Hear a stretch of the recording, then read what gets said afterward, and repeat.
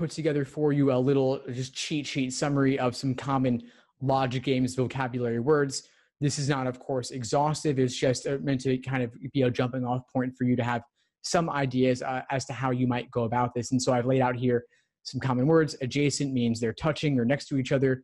Corresponds means matching. Distinct is just different or separate.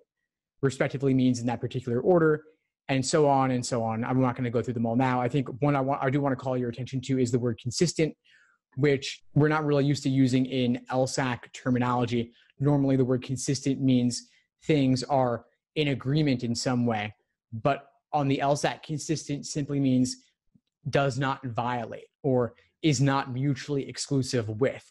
So it being sunny outside is consistent with, let's say, the United Nations having a 5-member Security Council or whatever it may be. Two things that are totally unrelated to each other, but could coexist in the same world.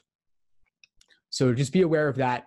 There are more than these, but these are some common ones. And by the way, on the LSAT in general, if you ever encounter vocabulary words that you're not familiar with, I do recommend, of course, keeping a running list, writing them down so that you can come back to them later.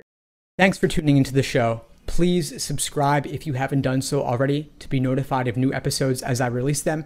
And feel free to reach out if you need anything at all as you move forward with your prep. I'm happy to help however I can. In the meantime, I wish you all the best and take care.